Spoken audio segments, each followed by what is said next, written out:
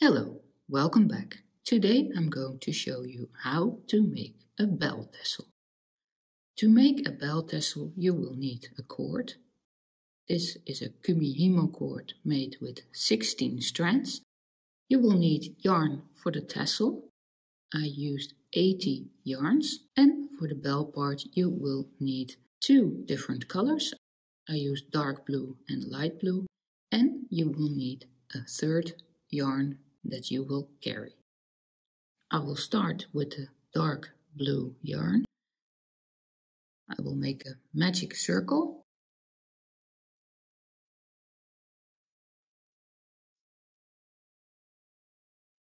And then I will make 8 stitches in the circle. Then I will put a marker in the first stitch so it's easier to find it. Then I will take my cord and put it in the circle. And then I will pull this yarn to close the circle.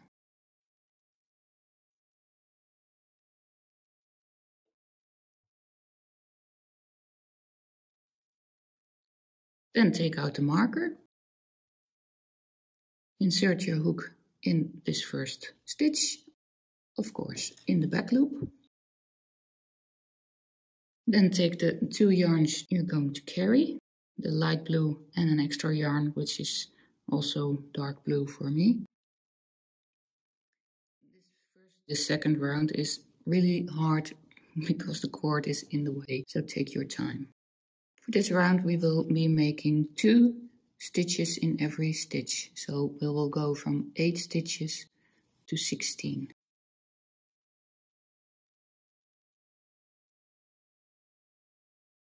For the next round we will make 1 stitch in the first stitch, then an increase, then 1 stitch increase. So we will go from 16 stitches to 24 stitches.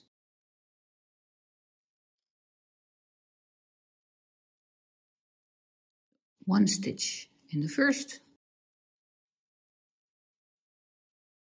and then an increase in the second stitch.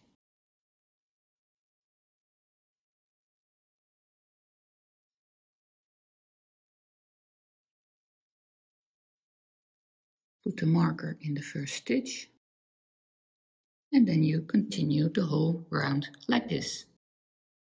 The top of the bell is now finished. I will cut off the beginning of the 2 yarns that I am carrying.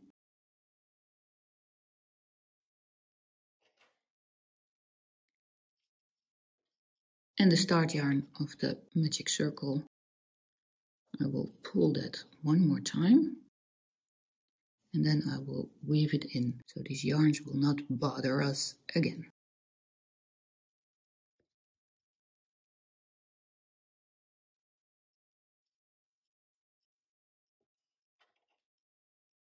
And cut off the end. From this point on, I will be making 4 rounds with a pattern. There will be no increases anymore. I will make 3 light stitches, 3 dark, 3 light, 3 dark, and then I will make that swirl around the bell. I will do this off camera. The pattern can be found on my website. I will add a link in the top corner and in the description under the video. I have finished the 4 rounds with the pattern, and I will now make the last round that will be crocheted with the dark blue. Put my marker in. I have now crocheted 18 stitches. I will leave out the light blue yarn and I will keep crocheting over the extra yarn. 5 more normal stitches and then 1 slip stitch.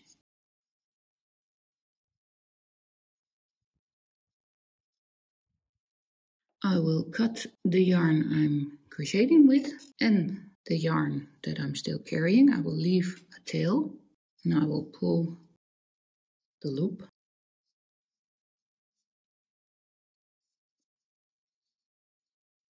And I will cut the light blue yarn close to my work. Now you can really see the bell. Now I will make the tassel. I will do that off camera. I will use 80 yarns. They are 20 centimeters long, that's 8 inch. If you do not know how to make a tassel, you can check the video in the top right corner or in the description under the video. You do not have to wrap the tassel. When the tassel is finished, you push the bell down over the tassel. Now you can see a difference in shape between the one that's finished and the one here. This one gets smaller in the end. I will do that now. Take the extra yarn I carried and I will pull it. Because it's loose in the stitches,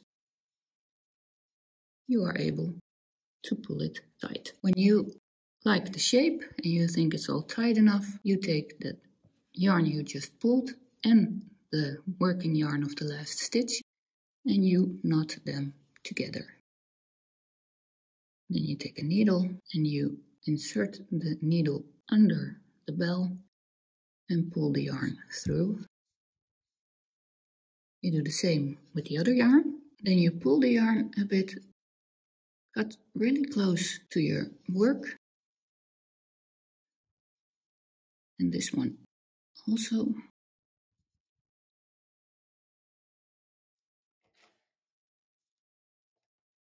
And then the yarns will disappear in the crocheting. So that is how you make a bell tassel. Thank you for watching.